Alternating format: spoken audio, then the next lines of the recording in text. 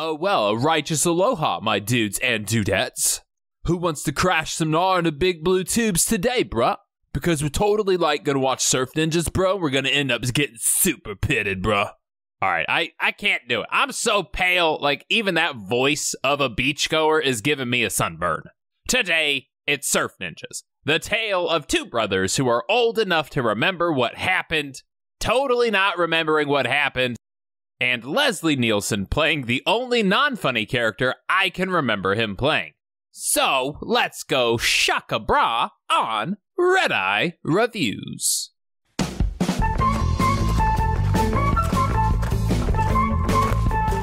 So, the best part of this movie, hands down, is that Ernie Reyes Jr. and Ernie Reyes Sr. get to be in a movie together. It is the most adorable father-son bonding, and it's so wholesome, it's just lovely. We start with Johnny and Adam totally surfing. You know, we don't see their feet, but you can't pretend to surf this good. How many times I gotta tell you? No Van Halen till I had my coffee. Dad, Van Halen is coffee. If you don't get pumped listening to that guitar solo in Eruption, you probably have COVID because I think you lost your taste.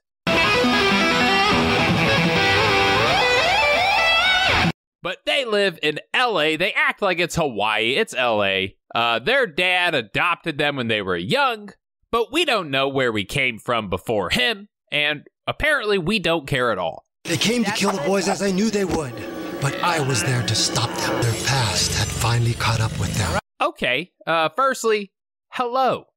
Don't just start speaking to us, introduce yourself. Secondly, how do they have a past? This kid is like 6. His past was yesterday. He's still wet from the womb. But while these kids are just doing their day, oh, and Rob Schneider is there too. I could do an entire video about Rob, but like, do you guys ever realize that all he does is just react to things? Every movie with Rob in it, just remove Rob and ask yourself if the plot would change at all. It wouldn't change. Anchovy omelet. What if I was adopted and my dad was a really rich king and stuff? I don't know why I'm being mean to Rob. I like Rob. But it's them going about their business while Eye Patch Ernie here saves them from ninjas and nobody notices. At school, Johnny is supposed to greet this holy man, but he forgets, so he just wings it.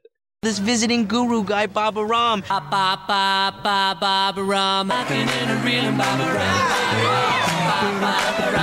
Well, I give you an A for effort, and that man's look is the look of amazement. I think you pulled it off. But we cut on over to the bad guy. Hello? Hello? Those boys died tonight. Did you call earlier to hang up? And if you haven't seen this movie, it's so weird. Like, you have Ernie Reyes' dad and Pup telling jokes left and right, being slapsticky, and then Leslie Nielsen, the godfather of slapstick, plays it straight. And it gets even weirder. Well, what? You're not coming with us? I'll be there in a minute. Well, that hair color is, it certainly is. But they go surfing. Rob pretends to surf. He just waxes his board in public. I mean, come on.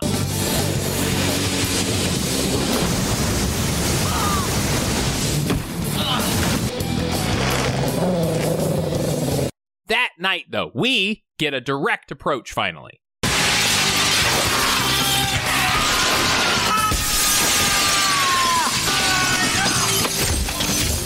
Ninjas hate windows. Write it down. You'll notice in those super old Japanese samurai movies, no glass windows. Coincidence? We'll see. But they all fight. Dad Bod gets in on the action too. And, okay, Rob, you're funny, right? We need you to give us like a little bit of improv. Just give us something. Speak English. What? This is no fight. Okay, Robert. We're gonna have to ask you to stick to the script from now on. That's on us. That's not on you. That's on me. Your Highnesses. Why do you keep calling us that? Because you are crown princess, and your father was a king. Patusan. whom the prophecies foretold. All right, I need to back up for just like a second. I never thought I would say this, but that fire almost makes this like less impressive. Hey, you know what? Maybe it's like an older fire, just has a harder time performing after all these years. But Zach tells us that our little guys are actually princes from Patusan, and somehow Ernie Jr., who in this flashback is definitely old enough to remember this place, does not. The peace would be broken by bloodshed, led by Colonel Chi. And just screenshot that. That'll live on my computer forever because it is everything I've ever wanted. Those children will never escape. So Zach rescues the kids. He gets out of Patusan. The king and queen would follow us, but they have about 60 pounds of gold on their head. Their necks could literally snap with the slightest movement, so they stay behind. Mac had worked for the royal family for many years. You were those children, your highnesses. Mac is inconsequential. Your rebellion, that's inconsequential. Our dad is not inconsequential. Inconsequential is way too hard of a word for you all to be saying it as much as you are. But the kids head back to their house. We learned that Dad Bod was kidnapped by those ninjas, which provides us some motivation. And Rob Schneider's there. He does what he does. So you sure your kid's gonna be all right tonight? I told you our uncle's staying with us. I'm gonna leave a patrol unit outside your house tonight. I think some guys are probably leaning on your old man. You kids, get in here and clean up your bloody room. Beat you with a league of mine that no longer works, because I'll do it. I'm 37. Again, does that make the movie better? I'm not really sure, but what I am sure of is that man has an incredible voice and should do a podcast. I would listen to it a day. Would become a true visionary. That's weird. Never been on this level before. I think we established this a long time ago, but Game Gears are dope AF. And fun little fact here, this game was actually developed by Sega for this movie. There is a real game called Surf Ninjas, but it doesn't really look anything like this.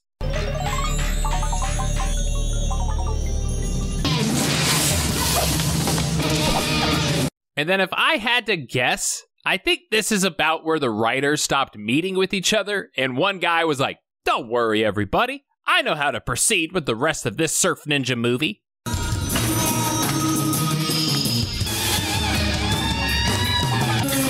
that way. Come on. I mean, what if the house blows up? Yeah, this jealous biatch blows up the house, so that they literally have no choice but to go with him. Your highnesses, you must understand that there's no turning back. And I'm just gonna say it, this is starting to feel very kidnapping. Also, that fireball in the background definitely killed their neighbors too, but He blew up our home. I had no choice. Oh, well, you had no choice. You had no choice. So they head to a restaurant. It is Patusani food inside. They all recognize these little princes. There'll be trouble, Gumbe. Trouble? Trouble does not worry me. I knew you'd be trouble when you walked in. Hashtag T-Swifty. The wedding was agreed to by your father and Gumbe when you were children. As you meet your future bride.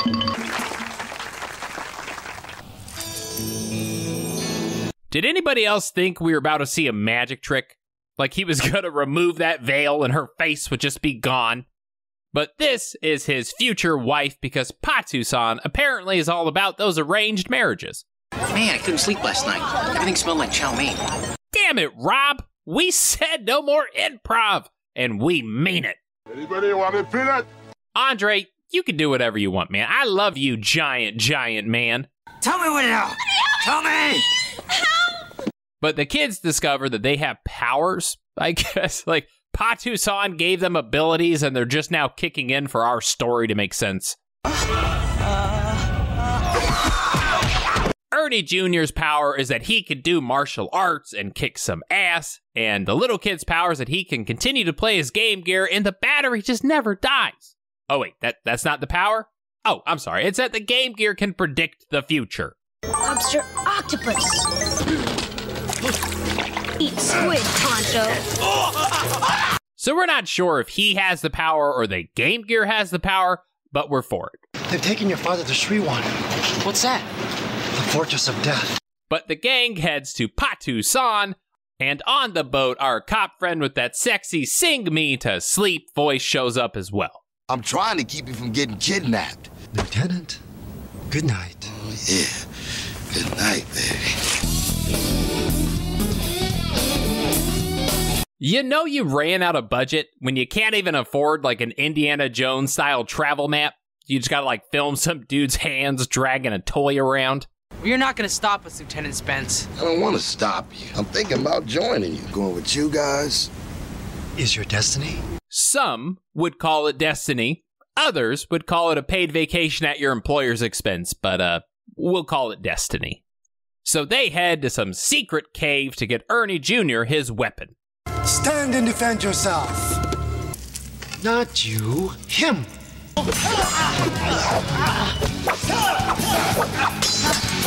Alright, for real, this had to be a blast to film for that dad and son. It's gotta be some dream come true moment for the two of them, and I think it's pretty dope. Let's have more of this and less of Rob. Johnny is amazing. I know. He can get a job as a sushi chef, no problem. But they get out of the cave, they see some baddies down the hill, a couple of us fall down the hill, a couple of us do this.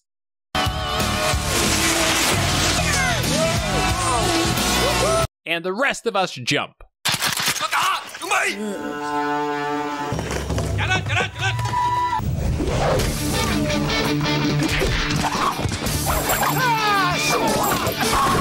I'm gonna guess that the bullet budget for this movie was 0 because they haven't shot any bullets yet. They spent all the money on those rockin' uniforms, but at least you look fly while standing there. Dynamite here! I need light! I need light! Cigarettes. Yeah. Maybe you should get the patch.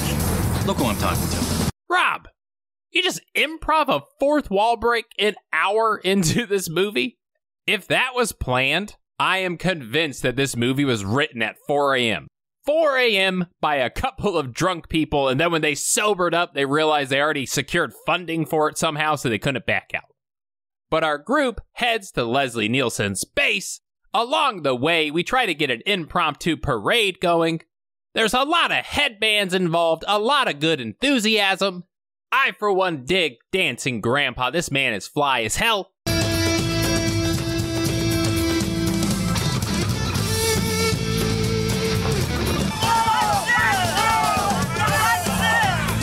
Hot soup. Hot soup to you, too. I don't think they're saying that, but it's better for me to imagine they're just saying hot soup. If we could all have a moment of silence for our fellow man. Well, and who do my parents think they are? Telling me who I'm gonna marry. I've been doing everything that was expected of a traditional Patusani girl. That is, if I marry. I mean, that was a really swell kiss and all, but... I think he's the only person in history to get friend-zoned in an arranged marriage. So, we spot the island fortress. We have no way to get there. Apparently, the only boat in this entire place, we sank it when we showed up. So do these people want to live here, or are they stuck here? You be the judge. But what do we do in this particular situation? Patusani's any good at wood carving and stuff? They're among the best in the world. Kwanzaa dudes! The surf warriors arrived on shore, exhausted, paddling across several miles of open ocean. Turned out to be much harder than previously thought. It's a good thing our brave men can catch their breath by climbing this cliff and then rope climbing over a fortress wall.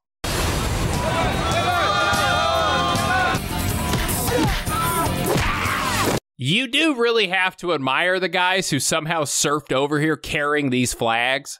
You think Americans like their flags a lot. Patusanis will surf with those things and climb cliffs just to bring them into battle.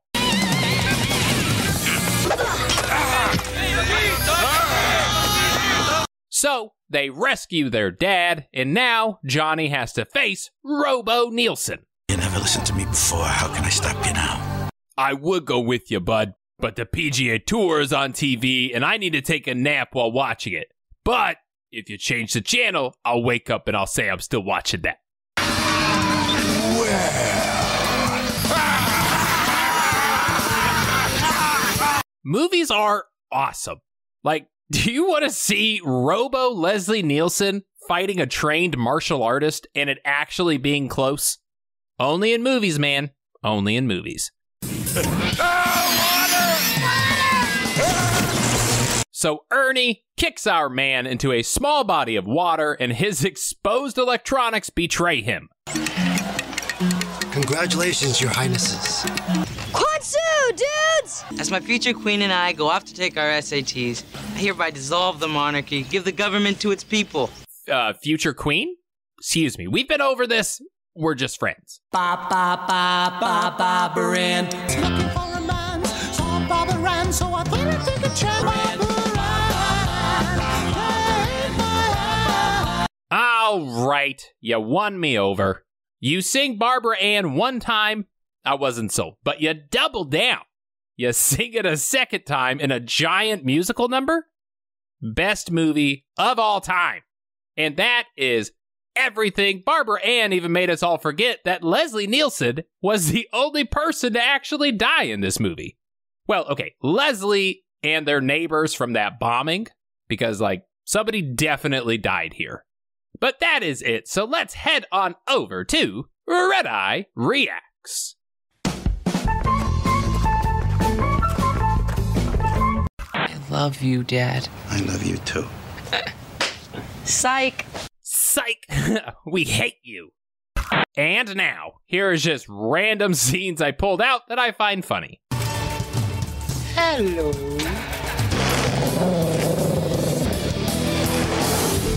They have taken him. They have taken him. Ah, love this. Legs. I want you to keep one eye on my friends and one.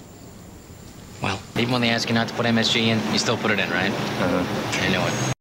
But why did they spare that old man? I'm blind.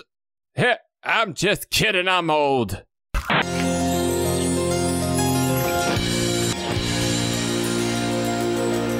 Wow, thanks for the headband. Hold on, son. You think these headbands are free? They're not free. That'll be $25 or 2 for $40. I mean, it's supposed to be like magic, isn't it? The magic is real. The magic is real, but, you know, you'll need to pay $40 more for the Island Attack expansion pack.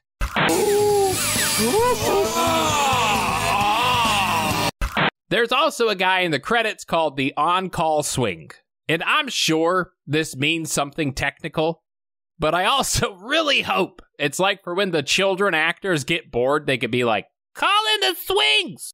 I need some me time! That is it. That is Surf Ninjas. I own it forever on DVD now, and it's a treat. If you liked what you saw, please subscribe to the channel, like the video with a thumbs up, leave some comments. If you've seen Surf Ninjas, or better yet, have you played around on the DVD, it's awesome. A huge shout out to the patrons on my Patreon page. That community is great. It continues to grow all the time, and you all keep surprising me with these amazing movies. So sincerely, thank you all so much. If you want the power to vote on future movie reviews, head to the Patreon page. That link is down below. My Discord channel down below. Merch store down below. I will see you all next time, and until then, stay happy and stay healthy. Adam, you're driving. Ain't it, bitchin'?